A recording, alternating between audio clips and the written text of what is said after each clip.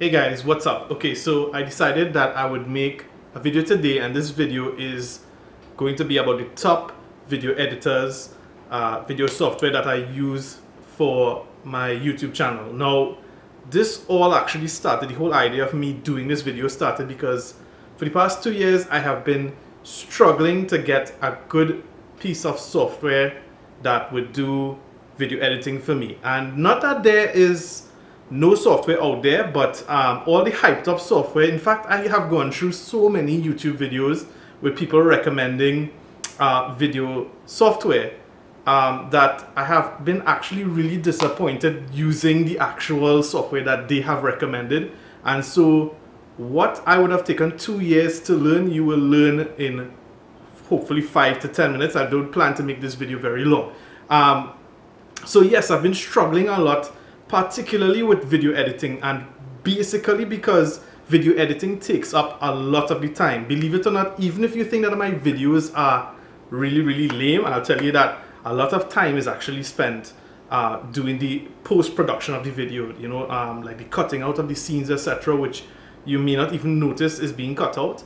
That takes a lot of time and resources. And not even that, but the fact that after you do all this editing, you have to convert the actual video into a format that YouTube will like and so forth. So that conversion also takes a long time, and it's just basically waiting and waiting for this video to finally be finished, and then of course waiting again to upload it onto YouTube and all the other internet channels outside there. So the first software, oh by the way, all of this is going to be very quick. I'm not going to be showing a lot of screenshots, etc.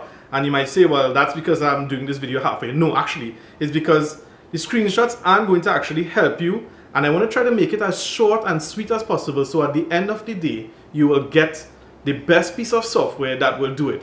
Now, the reviews, I'm actually on my phone here with my points that I want to make, but particularly, I want to start off with Sony Vegas, because that's a really popular one. I have actually tested Sony Vegas. I think it's 13.0.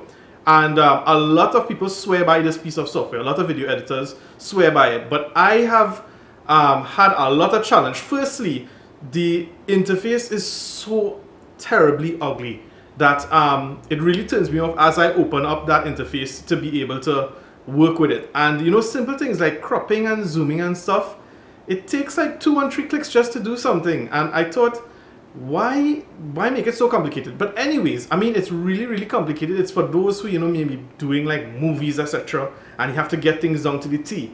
But you know, for a lot of the YouTube videos outside there, and maybe for you if you're new, you don't want a complex piece of software. So I would say that Sony is a fairly decent one, and I'll put it at number 4 today in recommending to you guys outside there. So if you don't have Sony Vegas, you could try Sony Vegas, but I hope that you stay tuned as I go through a few of the other video editing software that's outside there. So Sony Vegas is fine. Also, I noticed that to convert videos, Sony Vegas took a pretty long while, especially when you add, you know, text effects, etc. It took a long time to render these videos, and you know, as I said, I am not the most patient person outside there.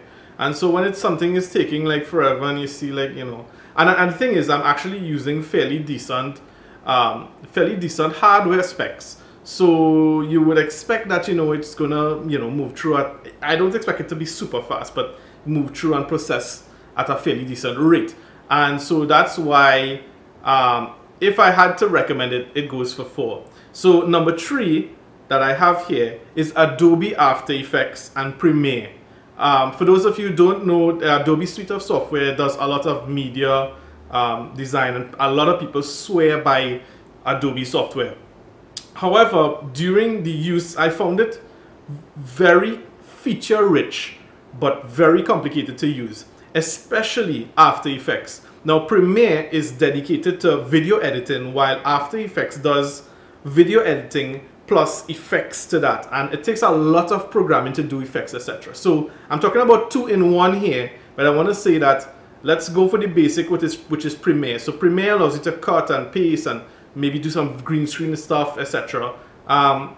And it does it well, but I didn't like how laggy it was. It uses a lot of resources on a computer, and I wondered why so much resources? Why does it take so long to generate the video that we want to generate? So that started to turn me off.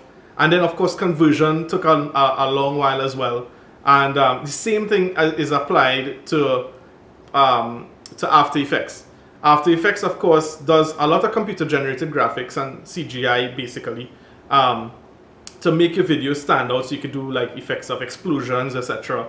But as I said, it takes a lot of programming. It takes hours upon hours to do these things, unless you're a professional and you do it on a daily basis, etc.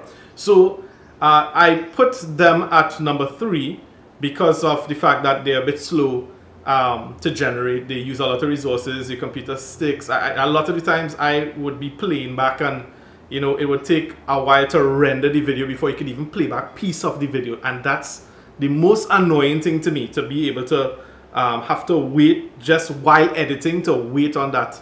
Now there are additional features, like you could buy certain hardware that will work with the Adobe Premiere software, but it doesn't really, I mean, the amount of money you'll have to spend for a new YouTuber out there, I wouldn't really suggest it. Until, you know, you get popular and so forth, then you could go ahead and do that. So moving on very quickly, again, I want to talk about Pinnacle Studio. I was so surprised when I actually started to use Pinnacle Studio. I was so surprised because comparing that to the de facto standard, which is the Adobe products, I was surprised that Pinnacle Studio actually performed better. It actually was able to do effects a little bit faster. It still had to do rendering. It was a little bit buggy. Sometimes you would be rendering something and you will edit what you were rendering, and the renderer would just stop completely, and you have to save the project and restart the project. And obviously, as you can imagine, that's going to be very, very irritating. And so while Pinnacle Studio is really good, that was one of the things that I didn't like. Of course, render time as well. I have to tell you, render time, remember this is coming in as number 2. Render time was faster than Adobe, which was shocking to me. I thought that, you know, Adobe would have render times down to the, you know, because especially it's expensive software, you would expect that maybe the price that you pay for, you'll get the results that you require. But that wasn't the case. And so I was pleasantly surprised with Pinnacle Studio. So if you actually get Pinnacle Studio bundled with a few pieces of software outside there, so that's maybe the first possibly semi-free one that you could probably use. I wouldn't suggest it for starters. So I want to go to number 1, which is the most important one here today, and I only discovered this one recently. It's by a company called Wondershare, and you might laugh because it's cheap software. It's actually it's fairly cheap compared to, you know, Adobe and all the other pieces of software outside there. I actually got it on a discount, and it's called Wondershare Filmora. And previous to using Wondershare Filmora, I used their previous version, which was some Wondershare video editor or something, and it would render really fast. It was fairly simple, but I had a problem rendering drone footage with it, you know, especially since the drone spins around really fast. And for some reason, when I was using the old version was a bit, you know, jerky. And so that jerking, you know, a lot of my older YouTube videos may show that little jerky effect. Not effect, but side effect.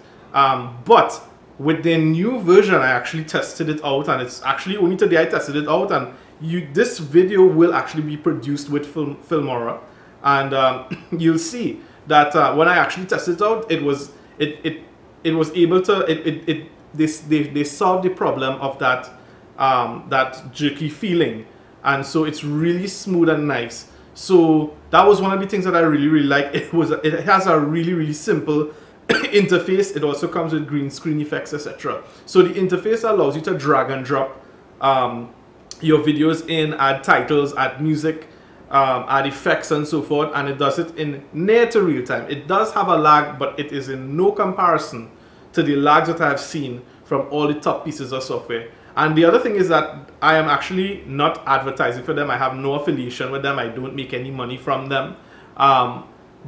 Unless, of course, maybe I may have an affiliate link if they do, but I don't even think that they have affiliate links, etc. But I would suggest it. It was, I got it on a sale for $40 US, and I think it's going to be worth it because I get lifetime updates, and also you can download some additional plugins. You can actually download special plugins, so they're free plugins as well as paid plugins as well that you can download from Wondershare itself as well too. So there's a lot of cool things, and the most important thing for me is being able to take this video and not spend hours upon hours editing the video, spending a few, you know, some time editing the video, adding my effects and so forth, but really getting these videos out to you guys. So guys, I hope that you enjoyed this little video. I hope that it's going to help you guys, and if it does, please post. If it doesn't, you know what to do. You could also post as well. Please like and subscribe. If you didn't, you know, you could dislike it, that's fine. Please let me know what you didn't like or what you liked about the video, if you agreed, if you didn't agree. And I hope to see you guys again soon. Thanks very much for watching my video. Please subscribe to my channel and click on that alarm bell. It's important that you click on that alarm bell. Subscribing doesn't mean that I'll be able to post my notifications to you guys, but that alarm bell allows me, so as I post, you'll be able to see a new video outside there. So thanks again for your support, and I'll see you guys again soon. Bye bye.